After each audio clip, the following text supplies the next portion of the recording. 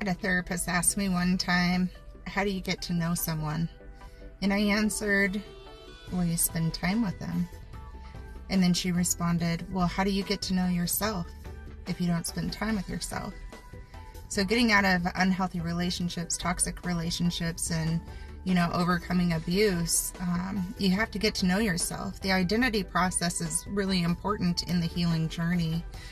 And the more you get to know yourself and the more you pour into yourself, the more likely you are to set boundaries and standards of what you expect. And that was the problem to begin with if you were in a toxic relationship, is that you were not able to set boundaries and expectations. And a lot of the times it stems from how we feel about ourselves. And there might have been many things in our lives that told us that we were invaluable or less than, or we felt like, we had to sacrifice ourselves for somebody to love us the way that they should love us. And, but when you're overcoming that and you're desiring a healthy relationship and you're wanting to heal from that hurt, you have to figure out your identity and get to know you. And it seems like a lonely journey because it kind of is. However, you're never alone because God is always there with you.